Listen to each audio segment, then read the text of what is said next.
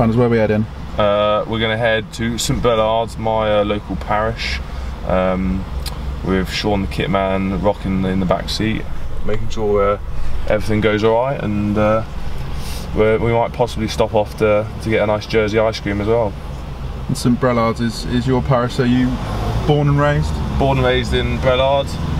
West is best, Brellard, Wellard, all those sort of things when came brought up there, but obviously Jersey's tiny, so you can't really get too lost. On the left is Le Frigate, the upside down boat, as it's shaped, and we'll go for a few new builds. We're a couple of days after the Battle of Flowers, which is a big thing, and on the right here in the flower thing is Holiday for the Heroes, which is my charity, which I'm an ambassador for, which helps injured servicemen come over here and their families to have a holiday, obviously because Jersey's steeped in wartime history, and a lot of them have got either battle wounds, which you can either see or you can't see, but obviously you don't have to fly to get over here, so they bring people over from the UK to have a nice holiday with their family.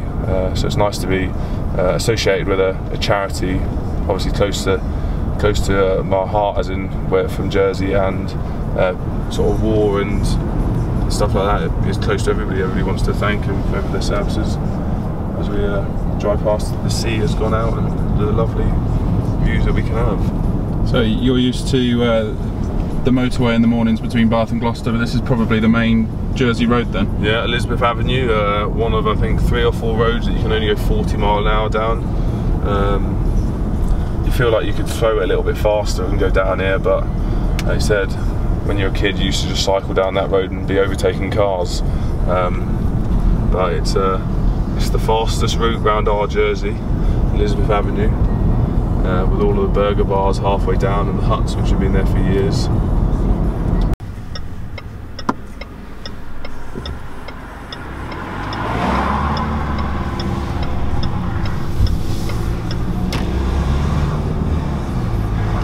My house is that one there, Oakley 45. That is.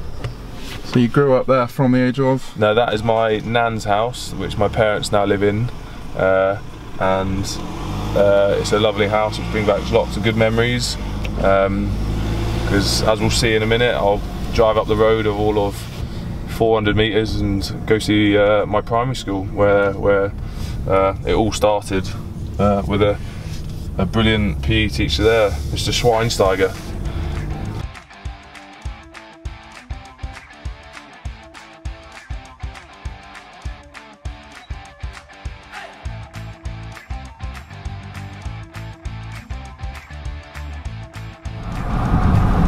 Just past the entrance of the golf club is Lemoy Primary School. That is the tiny little school where I started my education, which was can't complain of my education. I loved going there. It was awesome. A lot of good friends made there, and it's changed a bit. A bit more parking around it. Where we're sitting in now used to be a big pub. That's changed now. And then we'll go see the secondary school, which is another 500 metres down the road.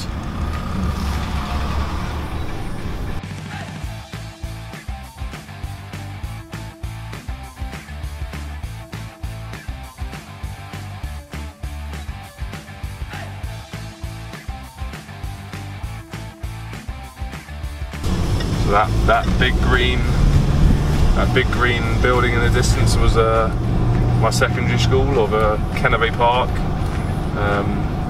which was also a brilliant time had. Stuck in the middle of a little estate. I guess that's where you first started playing hockey? Hockey, cricket, everything. There's a music department there, big green school. All my friends live around here still.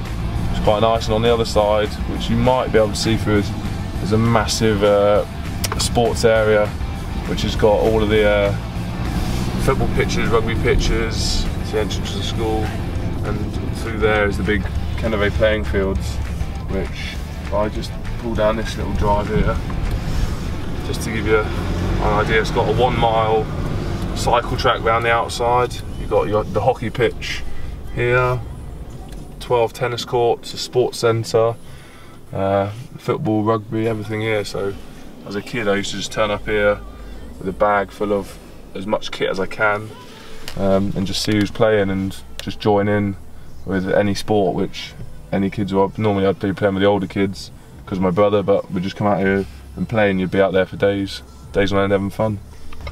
That is number 4 Kenneray Park. That is where I was brought up until my parents moved into my nan's house. That is the house where everything happened, and as you can see from primary school, secondary school, my nan, everything was quite close, and it was a good upbringing before obviously life brought me to the UK. Where are we now? We're down at St Belard's Beach. When I wasn't up at the sports fields where we looked at earlier, this is where I spent most of my time.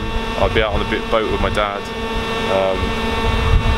As you see, the tide's out at the moment, but when the tide comes in, there's a lot of fun. Jumping off the pier when you're a kid's brilliant, jumping off the rocks around the corner.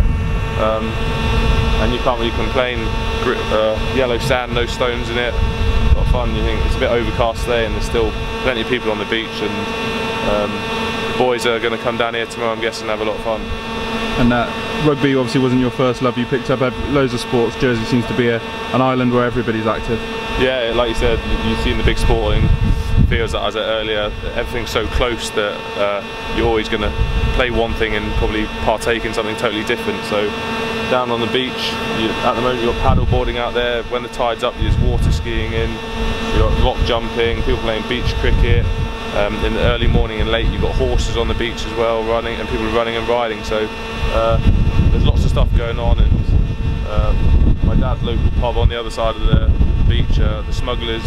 So as a kid I used to walk along the beach a lot to either get my dad to walk back from the pub, but it brings back a lot of good memories. And finally, your first time back on the island in 2 years, has much changed, or I'm guessing everything's still the same faces? Yeah, same faces, some new buildings, but that happens everywhere, but same faces, same places. People seem happy, they always are in Jersey when the sun's out.